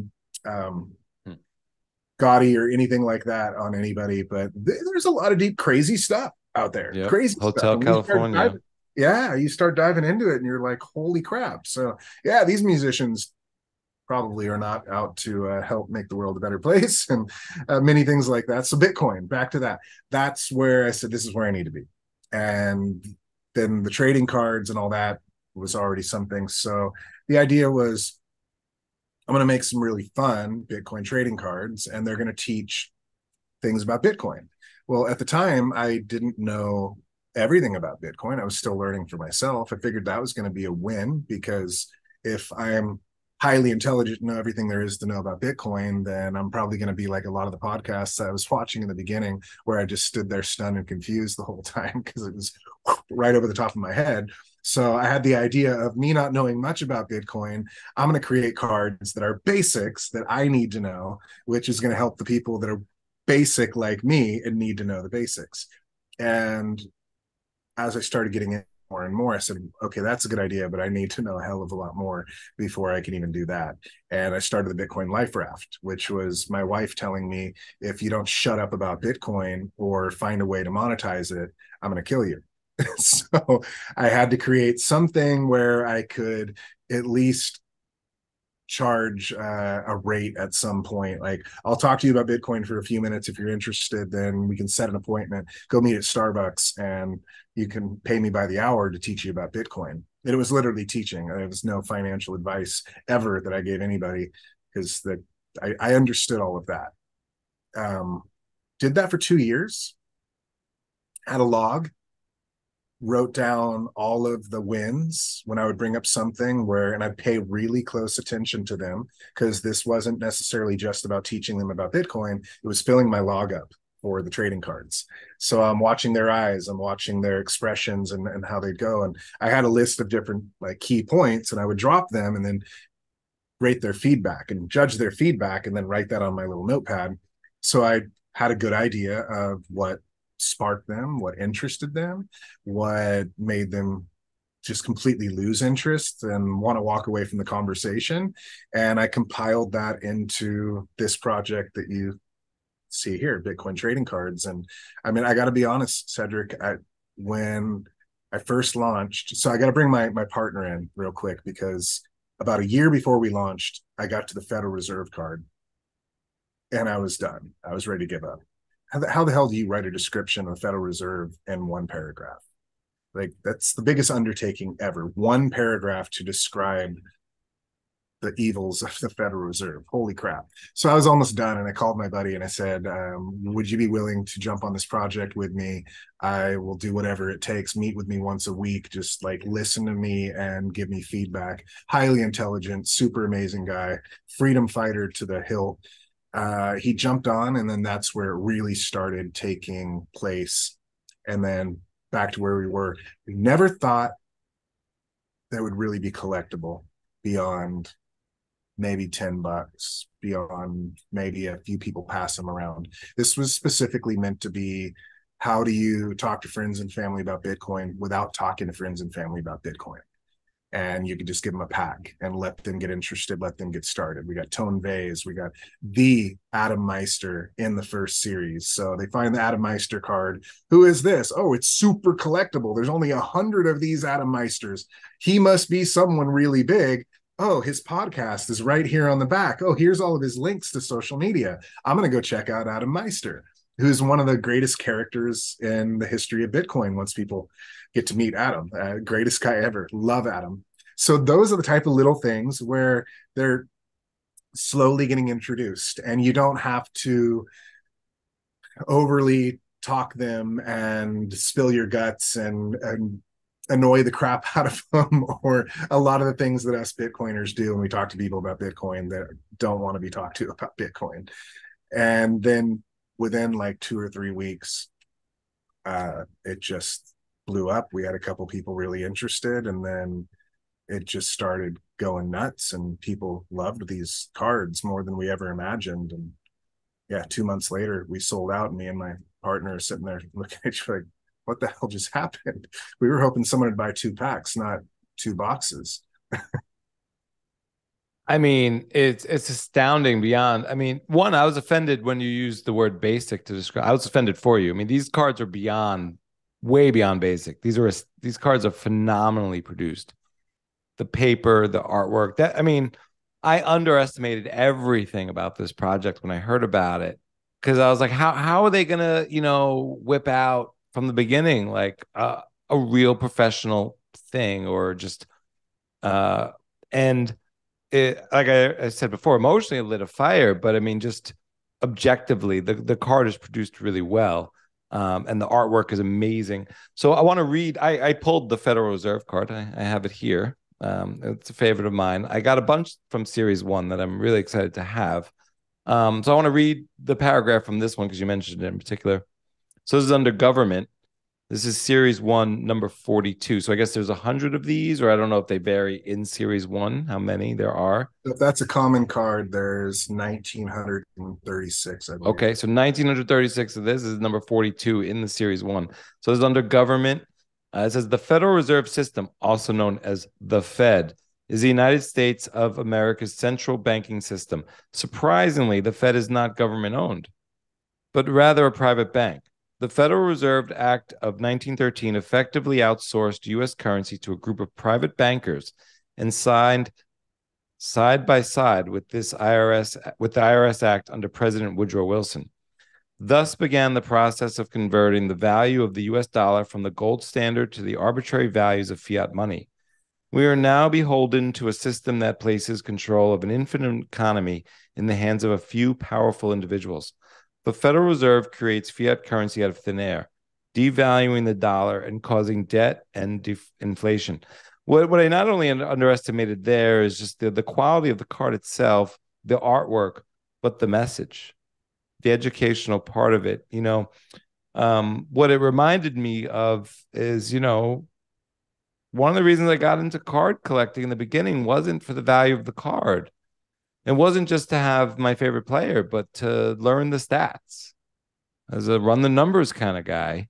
It was really exciting. Who hit the most home runs? What did this guy do last year? What was his batting average? To look on the back of the card and get educated, to learn about something I was interested in versus whatever they were teaching me at school, which wasn't always or usually wasn't that exciting. So, playing sports as a kid, you learn how hard these things are. I hit 8 home runs last year. I batted 372 and not 500 like Tommy or whatever, So, I mentioned the Zimbabwe card. My other favorite one's the white paper, 21 million. I'm thinking about giving one of each of these to my brothers, because it really, but I don't want to let go of them as a collector. But so I'm going to be jealous the moment I give them to him. But I'm thinking about giving one of my brothers my favorite card, which is the 21 million. But I think it could actually be impactful. Because you might be interested in the card from the front and then turn it around and read it. And I think that's one of the ways that we can actually get the general public involved. I think that's what you're going for. But to kind of loop around a little bit here, I want to talk a little bit more about maybe the scarcity of these cards. I mean, also, you have cards. I mean, you have to kind of deal with storage. Some people buy like a walk-in safe in their home, or now you're back to the $5 wrench attack, or you put it in the bank and now they could take it, or you got to send it in grain, all these different things. But these cards are so electric. I just want them for myself. I just want to have them. And like I said, I hold them, look at them, trade them. So this brings me to Ross Ulbricht. And we were talking about a few things. I mean, just sort of, what people can do with their money, and they could buy what they want. I think Ross grew mushrooms to be the first product on Silk Road. But I think you guys have done some work on Ross or Free Ross's behalf, and maybe you could share a little bit about that and sort of the scarcity behind that. Yeah, obviously, with my background, Ross's story and his situation is highly close to my heart. Me and my partner immediately knew that at some point we have to have a free Ross card. And the cool thing about it is, the more it gets out there, the more people collect these cards, the more they go on eBay and everything else. Hopefully it sparks more people to go, who is this Ross and what is the free Ross card? And that's the point of these. Like you said, it's educational, and you're collecting the sats, and you start looking at it and questioning. And there's a lot of people that don't know a lot of these topics that are in these cards that are Bitcoiners, which is really cool. Finding so many people that have reached out and said, I didn't know so many of the things that I'm learning in these cards. And use the word basic again, but I'm a basic Bitcoiner. So to have different things that I've learned that a lot of other people don't know is a really good feeling. And I'm onto something with that, because I feel like so many of these Bitcoiners know everything there is to know about Bitcoin. They know a lot more than I do about Bitcoin, but there's always more to learn. So the free Ross card is one of those where I'm really hoping we get the word out as much as possible. So he's a common card in series 2. Then we put him in the 21 Club. So the 21 Club is the rarest cards you can find in Series 2. There's only 21 of them, of each of those cards. So there's 21 limited edition free Ross cards, and then he's a common card throughout the series as well. And then we did a super limited edition 1 of 1 free Ross card that we put up on auction for Scarce City and donated all the proceeds to the Free Ross Foundation. And we wanted to do that because as much as we can give back with this project as possible, that's the whole point. It hopefully generates some buzz around Free Ross and the foundation, Ross Ulbricht and what he's going through, and just sparking as many people's minds to this situation as possible. And it went really well. It was really cool. So Tommy, that does the war bonds, he did the artwork for it. There was some artwork that Ross had done that people had seen that he did in prison. Tommy basically sketched over his artwork, obviously on another page, and he kind of copied Ross's artwork and then laid that down beautifully on the work that Tommy did himself. And we did a venticular card where when you turn it one way, you'd see the artwork that Tommy had copied and then of Ross's work, and then you turn it the other way and you see Tommy's art. And it was just a really special card. So that was a 1 of 1, and we were able to generate almost $11,000 in Bitcoin that's being donated to the Free Ross Foundation. And where was that sale held? Scarce City, or scarce.city. So it's a Bitcoin collectible marketplace. Really, really great team of people that put this on. They're Bitcoin only. You can only buy in sats, which is really cool on there. Just a great idea put on by a really great team of Bitcoiners. And they do it right. So being able to work with them on that project, they're all really close to Bitcoin, the ethos, and obviously Tommy and the Free Ross Foundation, they'd already donated to multiple times. So it was just the perfect connection. So tell how did your connection with Scarce City come about? And what exactly? I mean, is it like an eBay for Bitcoiners, kind of, or people who can spend Bitcoin? They don't have to be a Bitcoiner, just want to buy things. It's kind of like an eBay for Bitcoiners to be able to buy Bitcoin collectibles and bid on them. They've got different bids going on at different times, and like so when we do our auctions, I think it starts today and it ends on Thursday. So it's like a 2-day auction and it runs for 2 days. And then you get down to the wire on Thursday at 12 o'clock when the auction is over. And every time someone throws a new bid in, like right before the timer is up after 12 o'clock, I think it ups the clock another 5 minutes or so. And it's really turned into kind of a event in our community where even if you're not bidding, you're just kind of following it because it's really fun, and some of the people that are bidding on it, and it's turned into a really fun experience all the way around. I think that's really what these cards have done more than anything, is it's community building in so many ways. It pushes people to make peer-to-peer transactions. There's been so many people that said, I've never used the Lightning Network until your trading cards, but I really wanted to buy some common cards off this guy, and he told me he would only accept it in sats in a Lightning payment. So I had to go and download the wallet and learn how to use Lightning and make the payment. And so many of these stories coming back that is just beautiful. It's pushing people to actually use Bitcoin, and people that have been in Bitcoin for 5-6 years that are going, I'm actually using it for the first time, and it's doing its job. It's doing it better than I ever imagined, honestly. Awesome. All right. Well, I want to dive into this a little more. So I ripped open my packs, and I want to know what I'm holding here a little bit. And so I got the white paper. How many of these? 1,936 of these? Yes. So the only ones, so all of the commons you have in Series 1 are 1,936 of each of those until you pull a foil card, like the Zimbabwe dollar, the one that has the foil effect. So this is not a common card, the Zimbabwe dollar. That is not a common card. So if you turn that and you look at it, you see. Yeah, no, it has something going on. Yeah, so it's spot foil. And that one, there are 999 of those. Nice. That's it. That's one of my favorites. What about something like 21 million? So that's another common card. But if you Because it's find pretty low in the series. I get a kick out of having, the low numbers. Just well, so what number you're looking at there is the card that it is in the series, not yeah. the. No, I So get there's that. I like, get it. It's not like Stratego, but yeah, like, no, but I still like that I got a low number.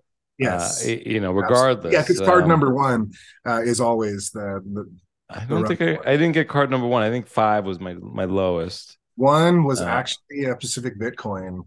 oh, I have that one. How many are there? That one. So That's in Pacific series Bitcoin. one.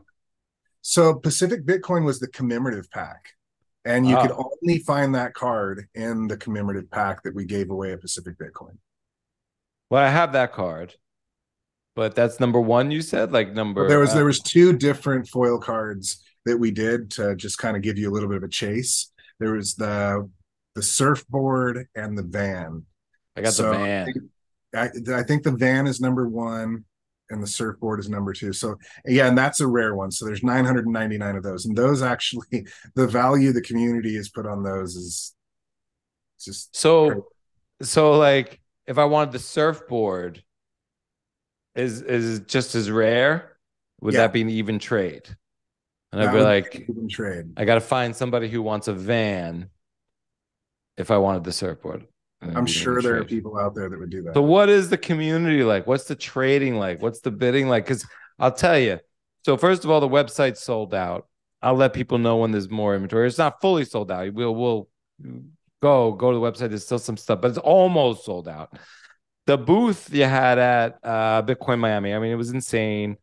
People were coming by. You were selling everything, but people were just like, "How much do I have to overbid to just let you give me it all now? Let me be the one to buy it all and don't have any more to sell." And it's like, dude, I want to bleed this out. I mean, I it's almost like in Germany they don't want houses to go above market, for whatever economic reasons. It might make sense, and so it's like, yeah, I bought this house for 500,000, and the registration's office like, no, go back and tell the seller we know it's only worth 300K, and that's where you got to end up around. But yeah, I mean, it was just you know running fast. They were selling like hotcakes, if you will. So, what is the community like, and what is the trading like, and what is the dialogue like? I mean, I want to get into this trading. I want to have fun. I have some doubles, you know. The community is addictive. Let's just put it that way. All absolutely amazing people. It is on Telegram, and before this community, Telegram to me was just scams and bullshit for the most part. Really dangerous place to be if you don't understand scams and the crap that's out there. So I have a hard time telling people to go to Telegram and join our community because just the bad crap that's on there. But it's amazing that our community eats scammers alive. The moment they come in, they're ripped to shreds. And there's been a lot of people that are not scammers, and it takes them quite a while to make it into the group and establish that they're not scammers. And they're like, man, you guys were so mean when we first started. But like the questions they would ask and certain things, the community, it's a lot of people that have been in Bitcoin for a long time, and they've seen all kinds of crap and all kinds of scams, and they are very protective. But at the same time, they're just as protective over you and new people as they are themselves. They're incredibly helpful. They're incredibly fun and funny. I mean, the jokes that run through this community, the people from all over the entire world in this community, literally. First series, we sold out in 2 months. We did no advertising, and 30% of our sales were international. Series two sold out in almost 2 months, not 2 months, sorry, about 3 weeks, just under 3 weeks were for the most part sold out. And again, like 30% of our sales are international. It's just an amazing community of Bitcoiners from all over the world that love trading these cards, that love playing with these cards, love the chase. There's so many fun videos all the time of people opening their packs. We got people that are making crazy videos where they literally drill a big screw through a pack on a big piece of wood and then take a chainsaw and open up their pack with a chainsaw and pull the cards out, and all kinds of fun, crazy, awesome stuff going on in this community. And that's the greatest part. We have really found a way to make Bitcoin fun. And I've said this in almost every podcast, and I say this almost every time I talk to somebody about these cards, because it's the most important aspect of what we're doing here. We are in Bitcoin because we are afraid of how crazy the world is, because we admit that the monetary system is broken, because it is broken, because there are so many horrible things happening to this entire earth and our communities. It's sick and sad. So we are gathered around Bitcoin as hope. We're gathered around Bitcoin as a community to work towards the embetterment of the human race and our children, as Greg Foss says, for the kids. We're on a mission to help make this world a better place. But man, it is a struggle, because there's so much bad shit we have to constantly fight through every day on this mission. So to have something that can bring some joy and some happiness and some fun to this mission is, I think, highly needed. It's like an army, and they're on the battle lines, and they've been battling for the last 2 weeks, and they take their 1 day reprieve, and they're in their bunkers and they're playing cards. They're doing something other than thinking about the battle that they've constantly been in for day after day after day. On your day break, do you really want to talk strategy about the next day and the next battle? Or do you want to just be able to hang out with your buddies, drink a couple beers, play some poker, and turn it off for a moment? So I think that's a lot of what these cards have done, Cedric. It's given the ability to turn it off for a moment, but at the same time still be on the mission, which I think is a really cool combo. Yeah, and I think you've created, the Pokemon for Bitcoin here. Something that's very highly desired and you seek out. I want to read some of the backs of some baseball cards, of cards, Bitcoin trading cards and baseball cards. So starting with the white paper, where it all began. The word Bitcoin was defined in a white paper published on October 31st, 2008 by Satoshi Nakamoto, the synonymous individual or group responsible for Bitcoin's creation. A white paper is a report or guide that informs readers concisely about a complex subject, as well as presenting a philosophy and framework for thinking about the issue. The Bitcoin white paper introduced the concept of a decentralized cryptocurrency to the market, changing the course of history in an exciting drama we are all a part of. This document is quite possibly one of the most important papers in history. Quote, writing a description for this thing for general audiences is bloody hard. There's nothing to relate it to. Satoshi Nakamoto, the white paper, 2022, the Bitcoin trading cards, series 1, number 7. Next one I'm going to read is Willie Mays. Played outfield in the National League, whether it's at the plate, in the field, or on the base path, Willie excels at what he is doing. The Giants center fielder was the National League Rookie of the Year in 1951. In his first full season with the club in 54, after coming out of military service, Willie won the batting title with his .345 mark. The following year, the exciting star had another fine campaign as he led the NL with 13 triples and 51 home runs. Quick as a flash on the bases, Willie stole 40 bases in 1956. The pride of the Giants had his greatest day at the plate on April 30th, 1961, when he crashed 4 home runs in a game against the Milwaukee Braves.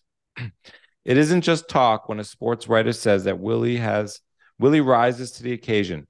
In 11 All-Star contests, the dynamic ball player has compiled a .425 batting average.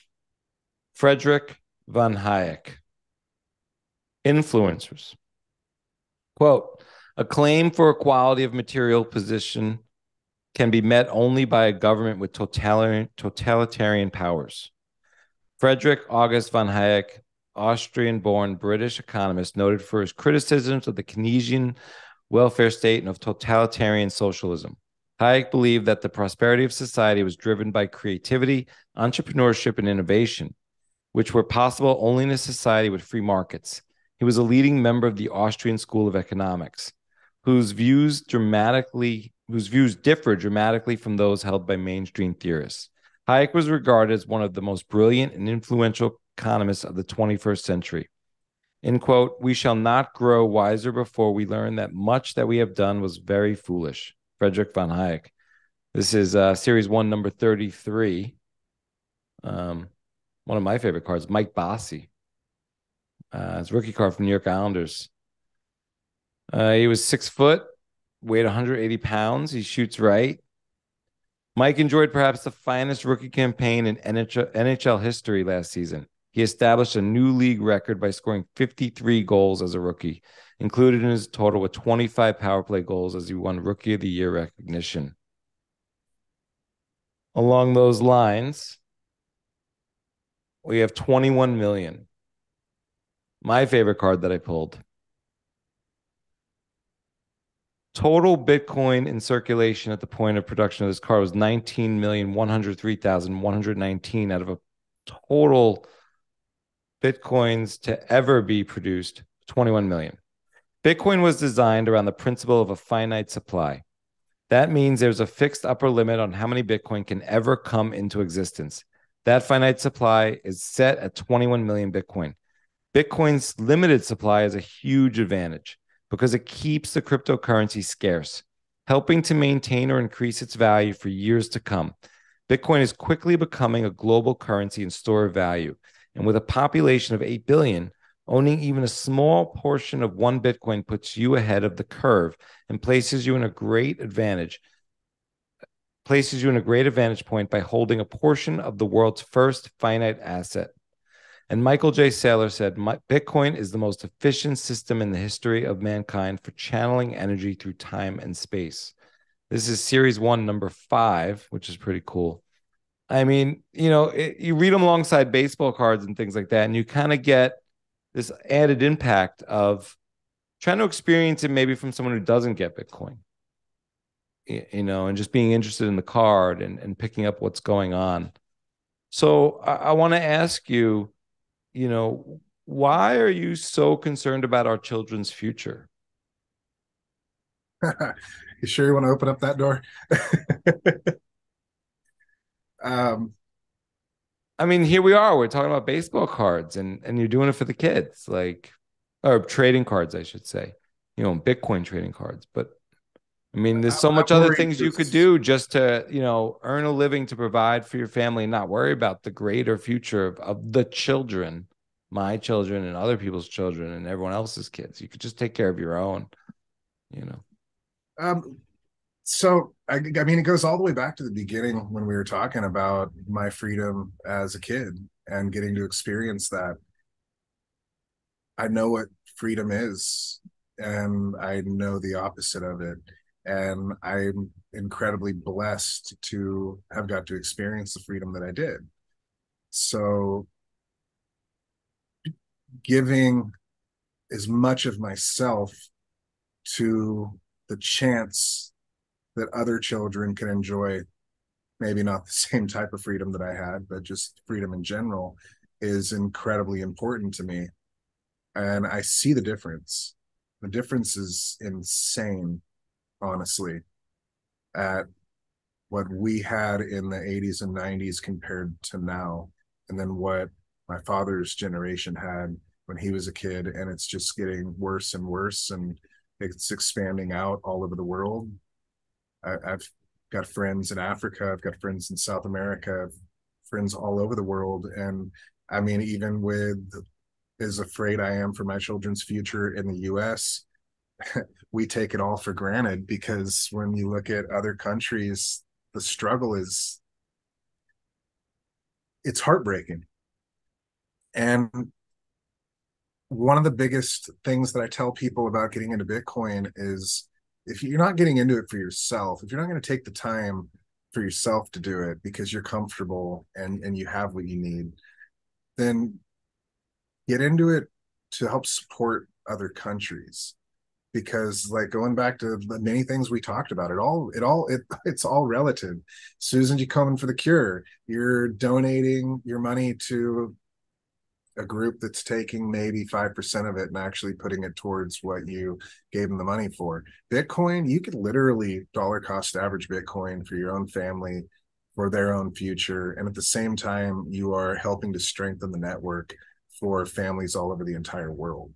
Like there's never been a charity that is quite like Bitcoin in the history of the human race. We have hope. Maybe without Bitcoin, maybe there'd be plenty of other things that I'd be doing right now, because I would be just focused on their personal benefit, their personal future, and that's it. But I have so much hope in me because of Bitcoin. Hope for not just my kids, but kids all over the entire world, to change this horrible downward spiral that we have been in of corruption. And by throwing an equalizer out there is the best opportunity for the entire world. And I really want to see in my time, or at least my kids see in their time, the chance to have that equalizer come out somewhere. And if one country can do it, look at El Salvador, look at the sats they're putting out right now. It's amazing. And hopefully another country will jump in soon, and another country and another country, and be the examples for the potential that is out there. There's no reason we should have widespread poverty. There's no reason we should have people starving on the streets and homelessness. There's no reason kids in Africa should be starving, period. Like anybody that just does the basic research, there is plenty of resources all over this world to make sure every child goes to bed with a full belly, to make sure every mother is set up to help their baby and their infant as they grow in the first 6 months to a year, and give them the education they need. We are in abundance of every resource we could ever imagine. This earth was specifically created to give us everything we need at our fingertips. As you could literally walk, I think it's this, I used to read up on this a lot, back in the day, within 20 feet in any direction you would walk outside, there would be some kind of a herb for your ailment that you might have in that particular area. This is the most beautiful, amazing, incredible earth that anyone could ever imagine. It's beyond like science fiction. It's beyond fantasy. We are so blessed to have what we have on this earth, to wake up on a sunny day and feel the warm sun, to experience a rainy day, and just the emotions that we get to feel, the sad emotions even. That's a beautiful thing. Every one of these amazing experiences and feelings, this is all gorgeous. We are all so blessed. The only sad thing is that there are people that have no access to the most basic of resources, like food, like basic medicine that honestly back in the day, it grew naturally in the ground, very close to you. You didn't have to buy it. You would have the grandmother of the village would walk maybe a mile if she had to the furthest point of the river where these certain herbs would grow that would heal one of the worst conditions that would happen in the village. Like, we're in this most perfect environment in so many ways that we've allowed, but we have allowed a handful of creeps to crush it. And to me, that's so not fair. And I guess a lot of it is I watch Braveheart like 200 times easily. And William Wallace, I've got some Irish in me, so, and some Scottish. So watching that movie growing up, I mean, those were the movies that inspired me more than anything. And it was so bloody and so harsh.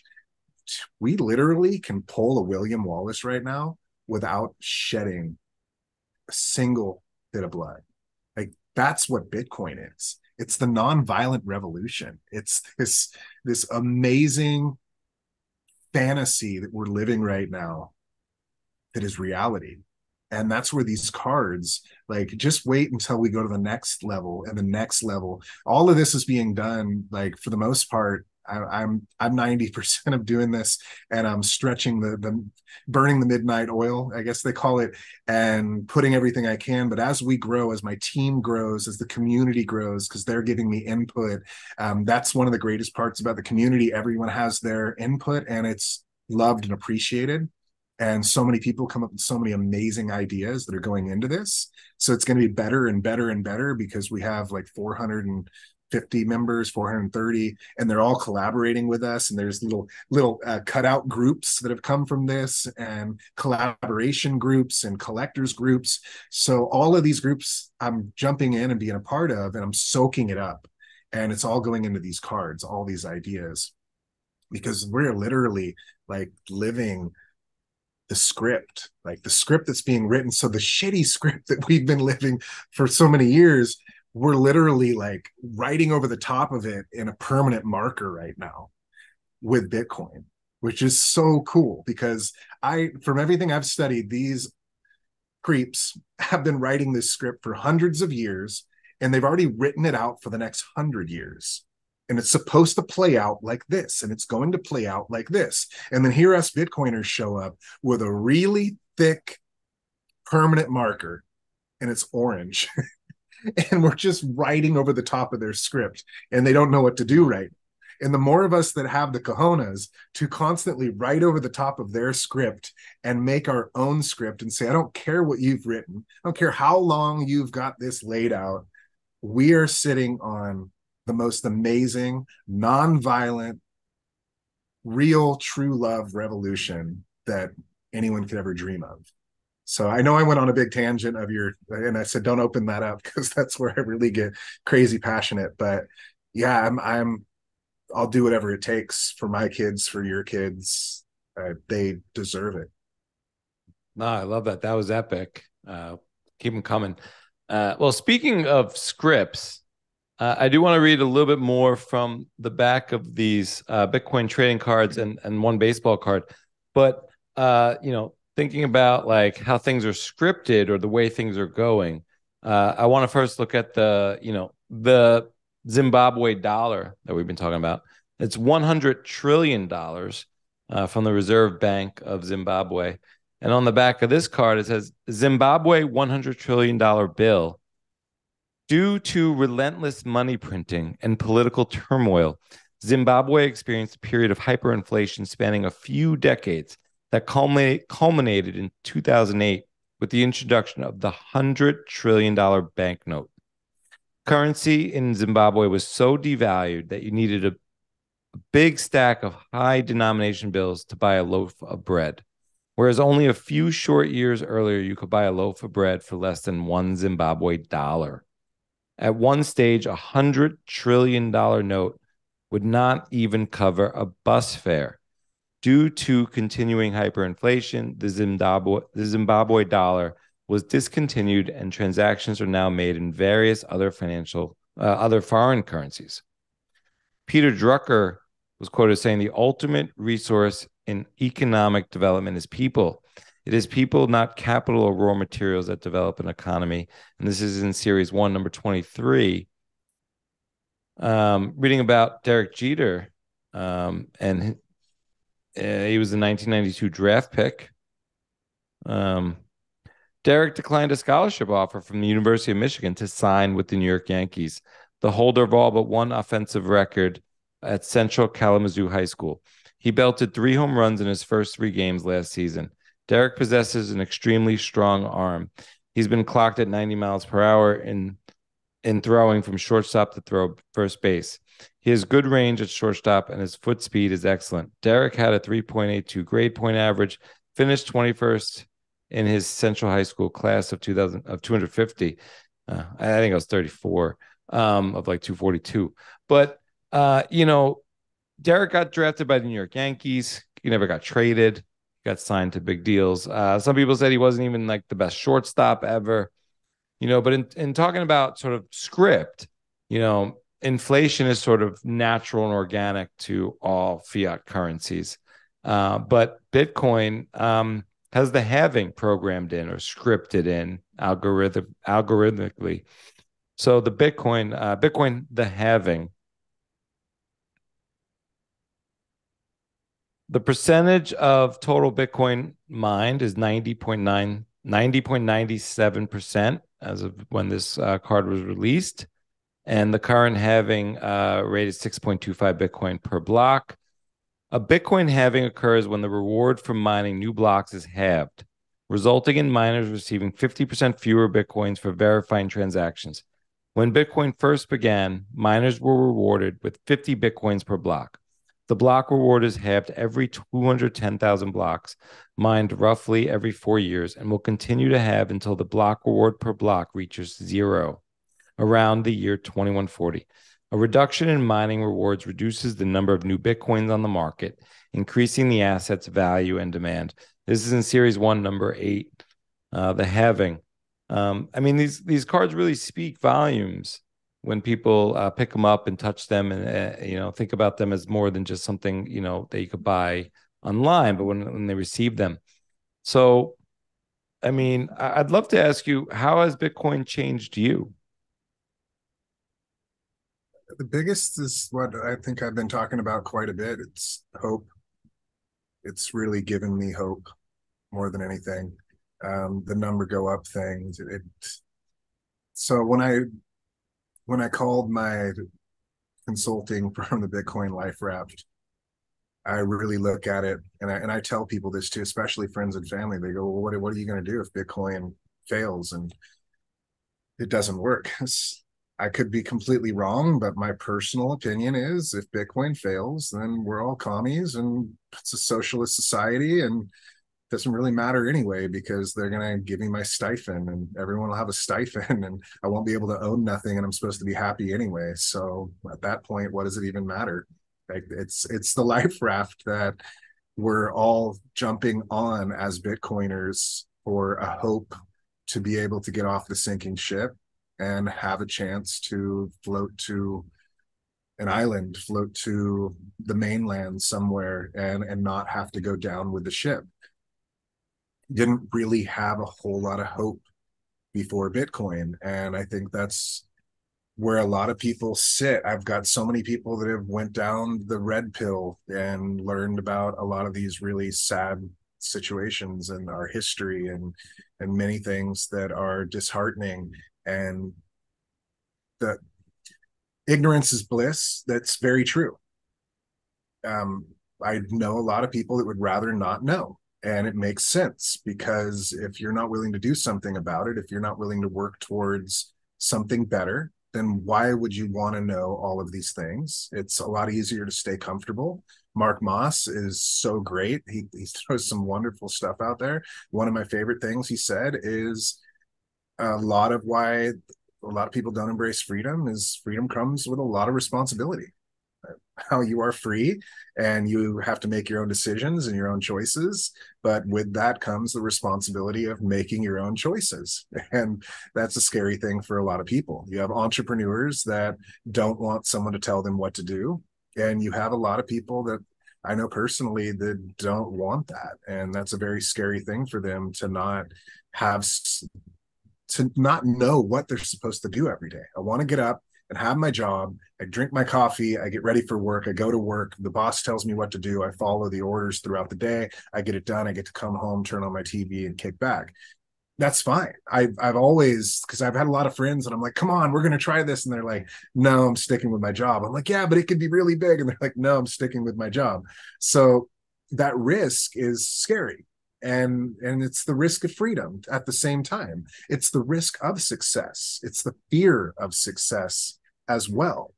And I think that that's a big thing for a lot of people. I think a lot of people fear success and a lot of people fear freedom. So if there's anything Bitcoin has really done, it's taught me that there's a lot to be hopeful for. There's a lot to be thankful for. And there's a lot of people out there that feel the same way we do. And that's a great feeling to not feel alone. That's one of the worst feelings in the world, is to have all of this knowledge and feel like you're one of the only ones that does, and you're the alien in the crowd. So to have some people that you could find that can relate to you, it's a great feeling. So other than hope, it's the community that has just been absolutely incredible that drives my hope that much more. Right. I'm talking about community. Bob Burnett said, I had to ask you to tell me the story of the Mother Satoshi card. Love it.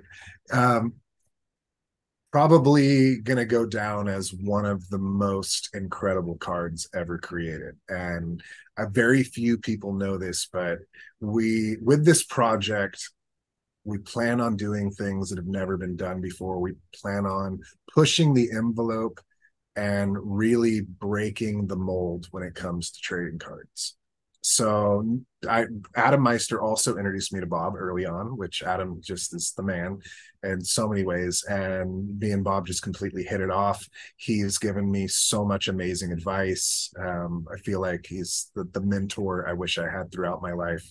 Absolutely love Bob and Lola, incredible people.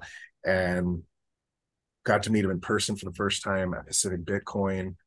And he's looking through the cards and he goes, man, you really need some more female influence in there. You're spot on. And we're working on making more of that because there's still a lot more that needs to be put into it in that way. But I had started studying about him more and more and found out that his wife was a professional bodybuilder. And I'm looking at the statue that I made, or the figurine. It's Satoshi's gift, which is the mascot of Satoshi's trading cards. And I was like, well, why don't we make a female Satoshi? And no one knows who Satoshi is. We don't know if it's a girl, a guy, a group. Like, no one knows. And as a creator, one of the funnest parts about this project is Satoshi, because I can really get crazy creative with Satoshi. And I said, well, can we make your wife like the female Satoshi? And of course, Bob loves his wife more than anything in the world. So it jumped right on that one. And then we started the conversation. I got to meet Lola, started talking about it, made multiple sketches, had multiple meetings going over all kinds of ideas. Who is the female Satoshi? Just getting really deep in that. Then Bob dropped this amazing thread on Mother Satoshi and how if Satoshi is like a mother creating this life and then gifting it to the world and allowing that life to go out to the world and become what it was going to be and be able to step away and allow it to take its form in whichever way that was going to be, only like a mother could do. And sparks just started flying in my mind. And I mean, Bob just home run all the way on that one. So we had to dub the card the Mother Satoshi card. Lola is obviously an absolutely amazing mother, grandmother, just a beautiful, beautiful person. So she was the absolute perfect person for this card. So not only did we go super deep into the design, the idea, and everything in this card, but then Lola started training many months before we did the card to prepare herself for the photo shoot. And then the amount of energy, I was blown away when Lola and Bob sent me the images from the photo shoot. So professional. My jaw dropped to the floor and I could not believe that they'd spent that much time and energy on not just the training, but this photo shoot alone, with hair designers and makeup artists and multiple photographers and everyone at a beautiful place that they did the shoot. So we took the images, which were hundreds and hundreds of images of Lola that got taken that day, and then picked the one that we liked the best. We came up with the idea of her holding up a ball, which would be the Bitcoin in her hand, and then holding a chain that would show the strength of Mother and the strength of Lola and her proof of work in her body. So she's holding this heavy chain up and then holding the Bitcoin in her hand. And that was the one that was just perfect. And then because we didn't have the costume made in time, I had one of my favorite artists that did the halving card, and he hand sketched the design that me and Bob and Lola had come up with for this costume over the top of Lola's image in this picture. And we produced the Mother Satoshi card off of this. So the amount of time and energy that went into that one card, as far as I can tell in all of my research, it's got to be the most time ever spent in a single trading card, especially with Lola's months and months of training and everything to produce this card. It's absolutely magical, incredibly special card. Wow, that sounds phenomenal. Who's your favorite artist? She's right here. Oh yeah. Well, speaking of, I mean, when Bitcoin trading card posters, I want the one on the left. I got FOMO on that one. I want to lead my little girl into, the valley of freedom like that. Um, who is your favorite artist? Oh, it's so hard. So when I first started this, I was doing all the sketches myself and I was imagining that I could do all the artwork. And then after doing, I think 3 or 4 cards, I decided there's no way that I'll ever be able to scale if I have to do all the artwork. So I jumped on Instagram and different platforms and just started digging for, I'd like hashtag certain styles that I liked and just dug around searching for artists. And then I'd reach out to them and I'd ask them what they do about Bitcoin. If they didn't know anything about Bitcoin, I asked them their thoughts on freedom, as long as they were welcome and open to the idea and they believed in freedom over the opposite. I started the conversation, and I've got artists from all over the world that I work with right now. And it's been life changing for a lot of these artists, which is really cool. Some of them have been able to start their own little businesses, hiring employees for their own art project. Favorite artist is really hard. I've got 2 guys that are in I mean, not with the Bitcoin trading cards. Okay. Just It's gonna have to be Robert Crumb. and has he been involved with the project at all? He just jumped in series 3, which is kind of unimaginable to have him jump in and give us the time to be able to do that. He's almost 90 years old, I believe 90, either almost 80 or 90. He's in the top 50 artists in all world history. The guy is one of the biggest freedom fighters there is. When it comes to artwork, he probably could be the biggest freedom fighter of all time when it comes to artwork, because he pushed the envelope more than anybody else for freedom of speech and everything along the lines of freedom of expression. They tried to shut him down multiple times. They tried many bad things to put this guy down. I dub him as the Elvis Presley of the art world, shaking his legs when no one was supposed to be shaking their legs. He's very iconic, and I got to grow up with both of his children in this tiny little town, which is just amazing to have that opportunity. But yeah, Robert, not just specifically for his artwork, because I love his style and everything, but it's more just for what he represents as a human, as an artist, period. Right. That must be really great to have him part of your collection. It's incredible. So my final question for you, I mean, this has been so dope. If you could orange pill anyone in the world with one of your Bitcoin trading cards, who would it be and which card do you think would do it? It's a hell of a question. Would this be what if this was someone who's already into Bitcoin, but like orange pilled to where he is now? It could be someone you know, it could be someone no one knows, only you know, it could be personal, it could be famous, it could be dead or alive, whatever you want.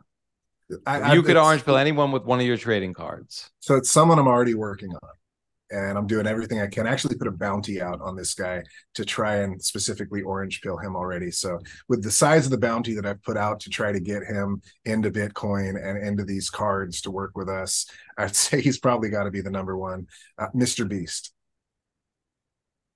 And Mr. Beast, because he's got such a massive audience, he obviously has touched on the youth. He's a very giving person. He does all kinds of charity, all kinds of giveaways. As far as I've seen, which who knows, but he seems like a really good guy in a lot of ways. My kids have been watching him for years, and his influence on the younger community is massive. And if there's anyone that I could get, and again, I'm working on him specifically, because if I could get him into these trading cards and ripping some packs and into Bitcoin, I think we would have one hell of a flood of the youth getting into Bitcoin. I see what you're getting at here. I'm new to the scene. I only heard about him recently. It was a little sus to me. He's risen a little too quickly, gotten so huge. I don't know who's behind him. But I totally understand what you're saying with the influence. Like if anyone could see the Pokemon or sort of a trend or a fad or just get the word out and kind of touch a lot of people. Yeah. And especially in the modern era, the digital age of how information moves and things are seeded. I totally get that. So this has been so dope, Alladan. I'm going to read a little bit about Bitcoin trading cards before we roll out. So art, education, fun. Bitcoin trading cards are designed by world-class artists in the Bitcoin space. The back of every card features educational facts about Bitcoin. Bitcoin trading cards make education and collecting fun. This is bringing the physical back to a world gone digital. Most Bitcoin education tools are online. However, these digital methods of learning remove an element of camaraderie and fun. Bitcoin trading cards enables immersive interaction in the physical world to educate about the most important invention in human history. The first decentralized monetary system with a fixed, limited supply. Their mission is to make Bitcoin fun enough to spark the interest of the next generation to learn about the power of Bitcoin. Alladan, this has been so dope. I'll leave it to you for any parting words and let people know where they can find you and Bitcoin trading cards. We're most active on Twitter. I've got some people that are helping out now. One amazing person, Alani, who is like a super fan that turned into one of our team members, which is really cool. So Alani's helping out on other platforms that I hate on because I don't like social media, period. But she's doing a really good job of reaching out with all of that. The website is btc-cards.com. Definitely check out the Telegram group. It's incredibly fun. We've touched on that. Community is incredibly warm and welcoming, and yeah, those are the main places to find us. I guess what I want to leave off with is my favorite quote, and it's a lot of what inspired me with this project, and that is, it does not take a majority to prevail, but rather an irate, tireless minority, keen on setting the brush fires of freedom in the hearts and minds of men. Samuel Adams. And that is hopefully, if we can just play a little part of that amazing journey with these cards and that amazing mission, that's the mission we're on, and that's where we're going to keep pushing and pushing and put our heart and soul into this baby, because it doesn't take a majority, it's a minority, and we can get it done. Hey, let's fucking go. Thank you so much, Alladan. Love it. Yo, that's a wrap on today's episode of the Bitcoin Matrix podcast. We hope you found it informative and engaging. I'd like to take a moment to thank our listeners for tuning in and supporting us. I couldn't do it without you. If you're interested in supporting the show, there are a few ways you can do so. You can leave us a review on your preferred podcast platform, which helps us reach a wider audience. You can also stream the show on the Fountain app and boost it for sats. And finally, we're always looking for sponsors who align with our values and mission. If you're interested in partnering with us, please reach out to me directly at cedricyoungelman@gmail.com. Thanks again for listening, and we'll see you next time on the Bitcoin Matrix podcast.